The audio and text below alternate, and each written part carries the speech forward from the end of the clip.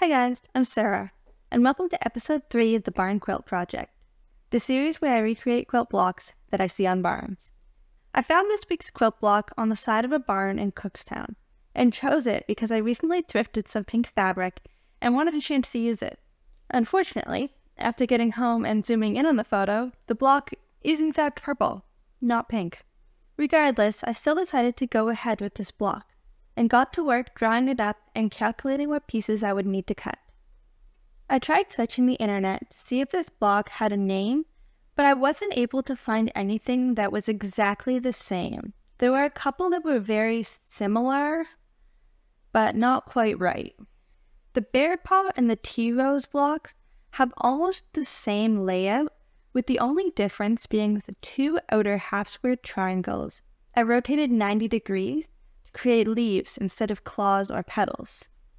This block also has a similar design and color scheme to the sage bud, but the sage bud has a much larger central square and smaller flowers.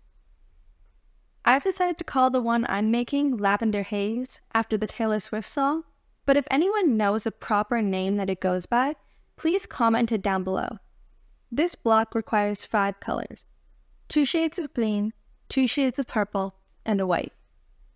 I recently got both shades of green I'm using in a mixed bag of quilting fabric that I got from Valley Village, and the light purple was also thrifted a couple of weeks ago. The darker purple I did have to buy because I didn't have anything even close to that color, so I just picked up a solid purple fat quarter at the Dollar Tree. It might not be the highest quality fabric, but it still looks nice. The white is the same eyelet from my stash that I used in last week's block.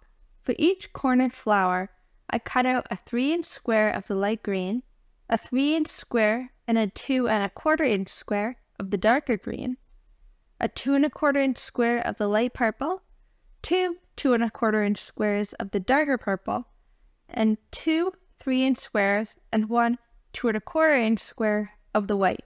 I started by pinning the light green square and a white 3-inch square right sides together, and the darker green 3-inch square and the other 3-inch white square also right sides together. I drew a line diagonally across each to guide my sewing. I also laid out the purple and green 2 1/4-inch squares in the order that they will appear in the finished block, and pinned the dark green to the dark purple and the light purple to the other dark purple.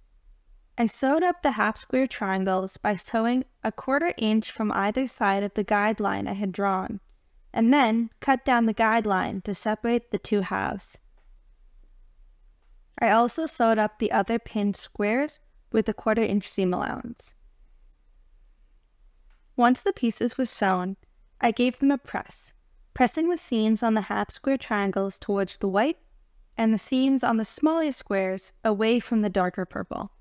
The 3-inch squares that I cut for the half-square triangles do not have to be that big, and you could instead cut yours to 2 3/4 inches, but I just prefer making mine a little larger and then trimming them down, so that's what I did next. Once all of my half-square triangles were trimmed down to 2 1/4 inches, I was able to lay out my entire corner design.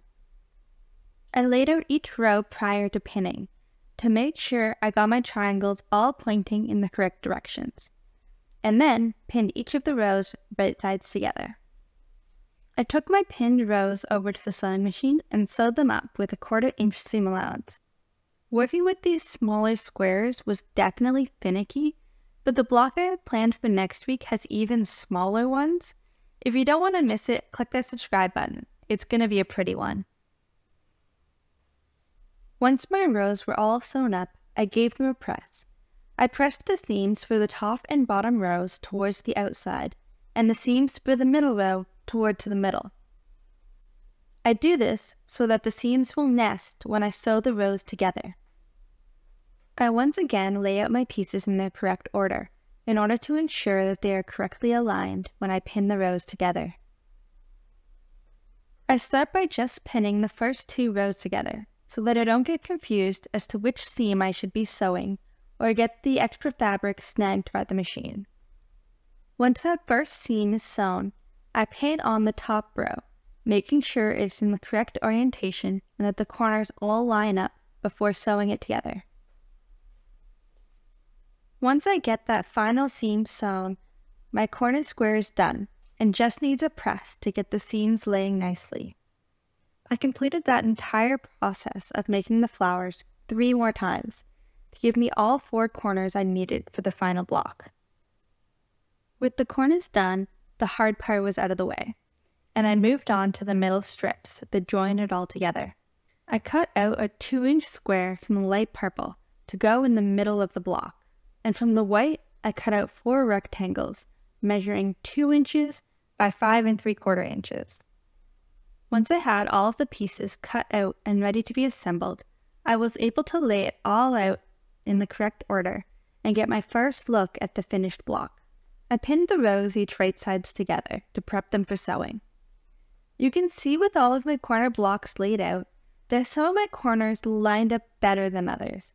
I'm getting better at nesting my seams together and getting all of my points to meet, but it's still not perfect. Lucky for me, the white strips separating the corner blocks means that there are less corners that have to meet, and I will be able to sew up these rows without too much to worry about. With everything pinned, I took my pieces over to the sewing machine and started by sewing the middle row, since it was quick and easy.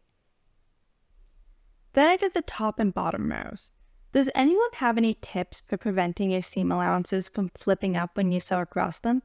Because I feel like no matter what I do, one sneaky seam always flips up without me realizing, and I can never be bothered to unpick and fix it. I always just press it flat and pretend it's not there. And with that, it's time to press.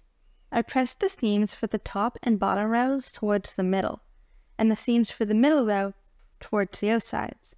This is so that the seams will nest, and the corners of the middle square will sit exactly where I want them to be. Finally, I pinned the rows together for the final sewing step.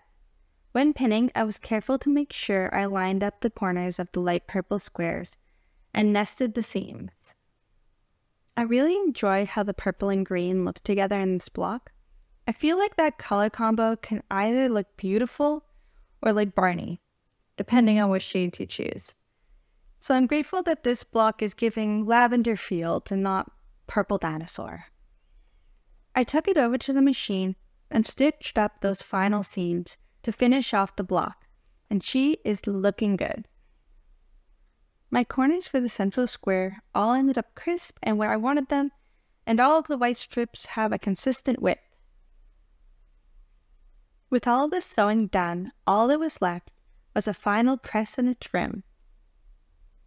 I pressed those last seams that I had sewn towards the middle of the block, and just gave the rest of the block a good once-over. I trimmed down the edges of the block to bring it to an even 12 inches, and she's done. I really enjoy how this block turned out, and I hope that you guys do too. Subscribe to see which barn quilt I sew up next week. I'll give you guys a little teaser. I'm calling it Strawberry Fields. Happy quilting!